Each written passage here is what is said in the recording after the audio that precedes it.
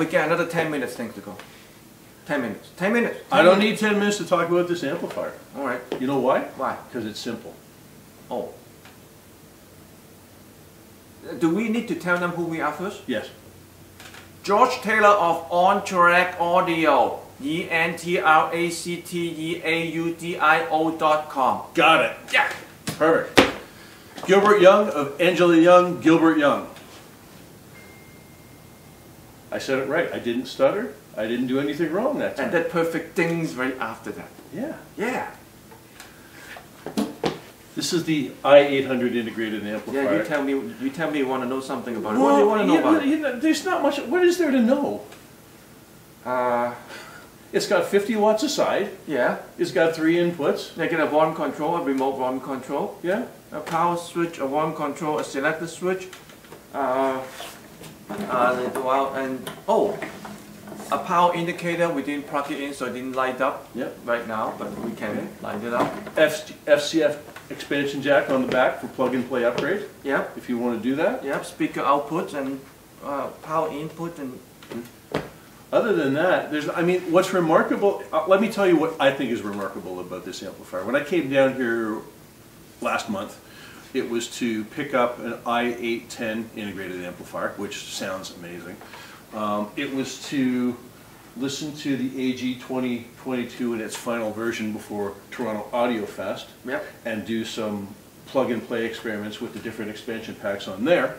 And while I was waiting for you to make the packaging for the i800, I got to sit down and listen to the i800.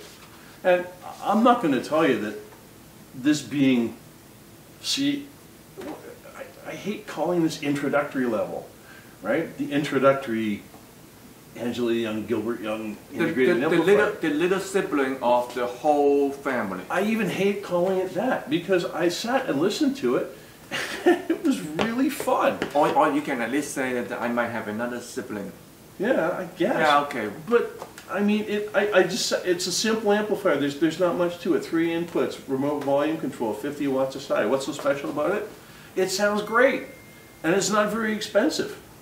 Is it as good as that? No, probably not. But it's like way less expensive, and it's an all-day amplifier, right? That's why. That's probably why it got built to sound that way, because it sounds enjoyable, engaging. I guess so. Immersive. Yeah. Fun. Fun is actually more like it. Yeah, fun's more like it. Yeah, fun. Yeah. So really, I mean, how can we market this? There's no marketing involved here, which is a good thing because we suck at marketing. No, I don't even want to go that far.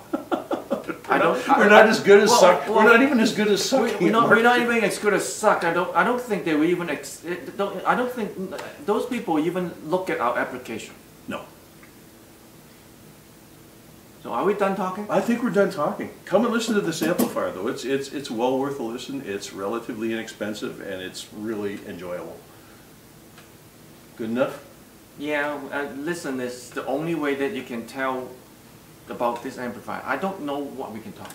Nothing. Our voice doesn't sound that good. No. We turn it off now? We turned it off now. Okay, turn it off. Yeah. Thank you for watching. Do I need to say that? Sure. Thank you for watching. I made him say that.